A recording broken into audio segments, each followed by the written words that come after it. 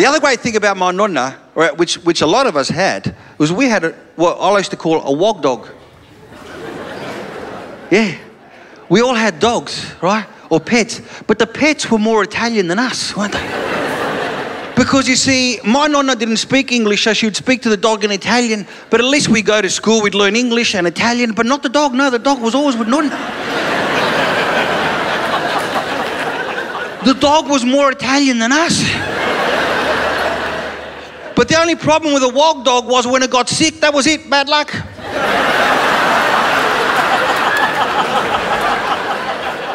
There was no vet for nonna, no. No, this is my nonna. I don't take myself to the doctor, I'm going to take Ogani.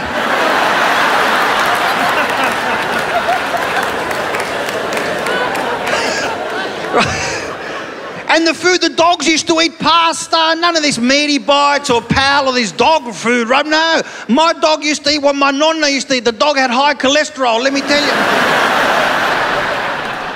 Even the mice at my nonna's house were well fed. Yeah, she'd put Parmigiano Reggiano on the mousetrap.